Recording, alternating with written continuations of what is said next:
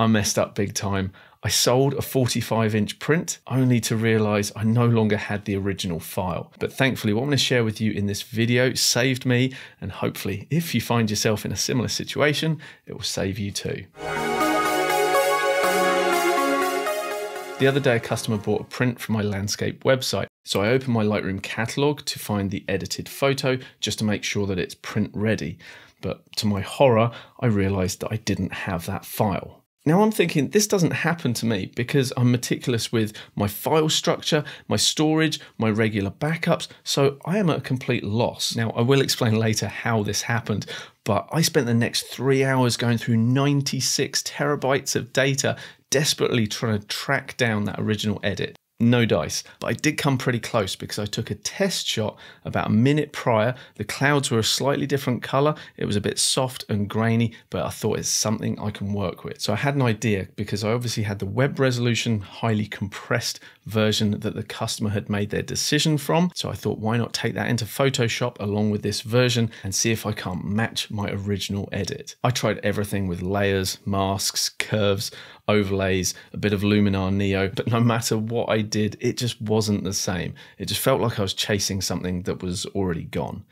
And then I had this crazy idea. What if I took that teeny weeny WebRes JPEG and used an AI image upscaler to create a 45-inch print version? I was completely skeptical. I thought this is just too big a ask, but I was also extremely desperate as well. So I gave it a go, and to my surprise, it worked. And if you ever find yourself in a similar bind, it might just work for you too. So I'll put a link to it in the description below if you want to check it out. But now let me show you what happened. So I opened up Gigapixel AI and browsed to the small JPEGs straight from my website. And you can tell they're straight from my website because a lot of them have the logo in the bottom right corner. Now, the particular photo that the customer bought, I am not going to demonstrate that particular one because I really don't want the customer knowing the issues I had. But let me walk you through what I did. This software is really easy to use.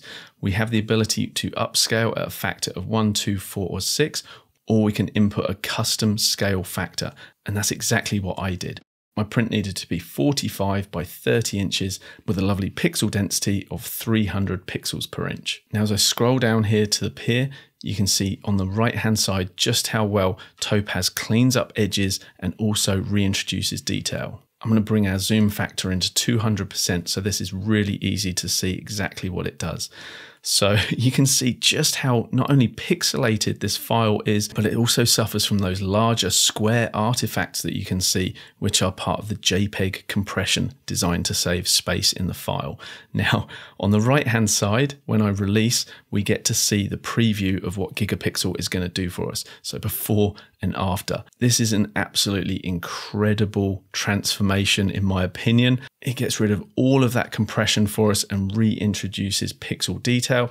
It also gets rid of the halo sharpening effect on the edges that often appears. As you can see, as I pull this over, we get rid of that halo effect.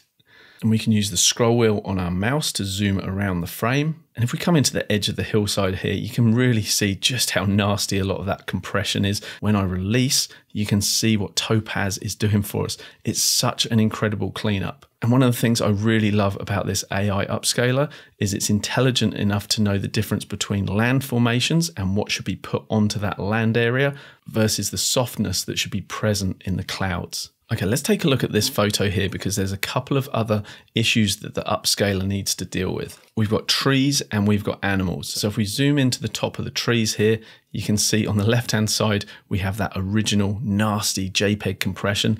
And on the right, when I release the mouse, you can see the rendered version, which Topaz is creating for us. And it's just reintroducing so much detail as if it was shot genuinely straight onto my sensor. You can't imagine what a big relief this was for me when I saw just how good this was. And I'd love to know in the comments below, have you ever had a similar hideous situation where you've lost a really important photo?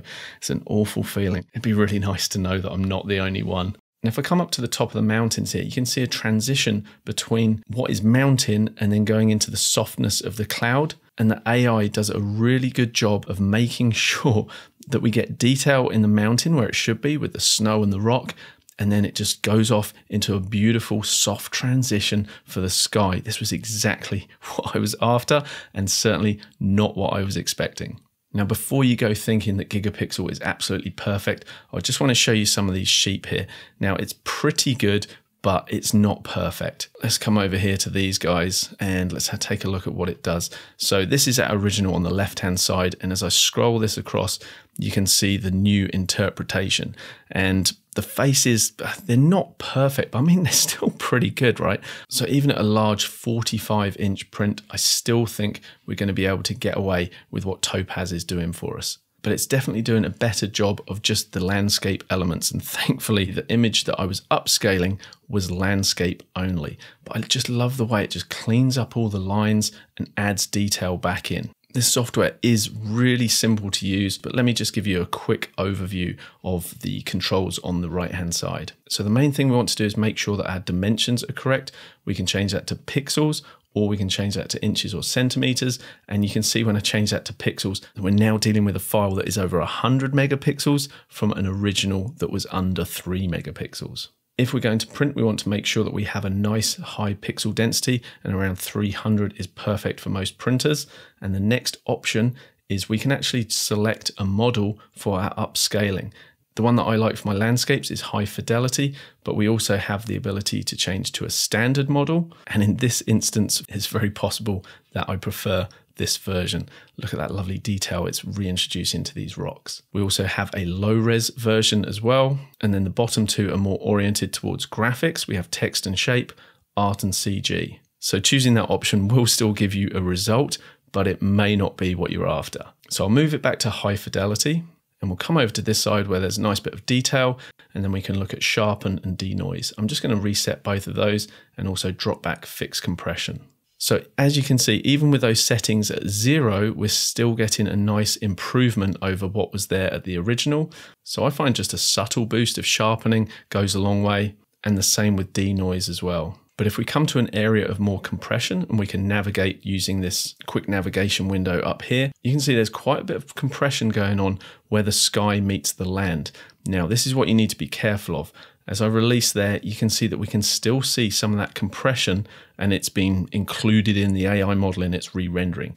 You want to take care of that. So what you do is grab the fixed compression slider and just move that up until that compression is gone. Somewhere around that 60 point is quite nice, and then just pan around your whole photo, release, and just check that it is taking care of the compression that was there. And then when you're happy with the settings, you just come to export, select your folder, select the format, JPEG, TIFF, whatever.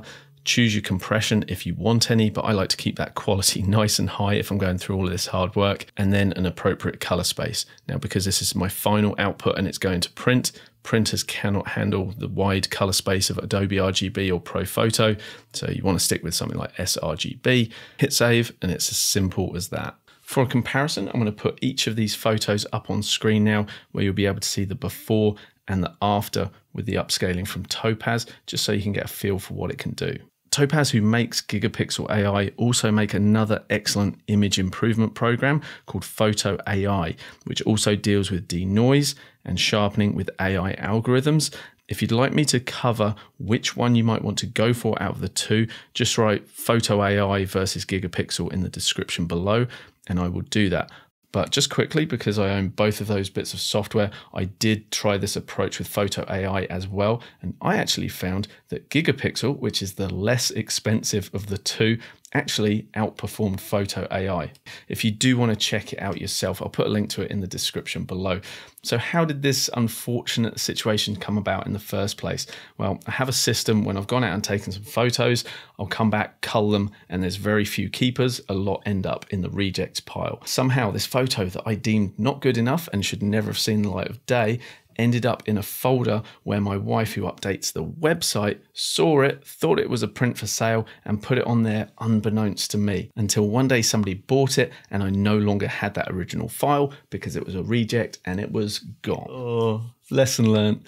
Hopefully I don't have to use Gigapixel for this anymore. What I usually use it for is upscaling my older photos that have come from cameras with smaller sensors. It's fantastic for doing that. And the new update for upscaling facial features is incredible.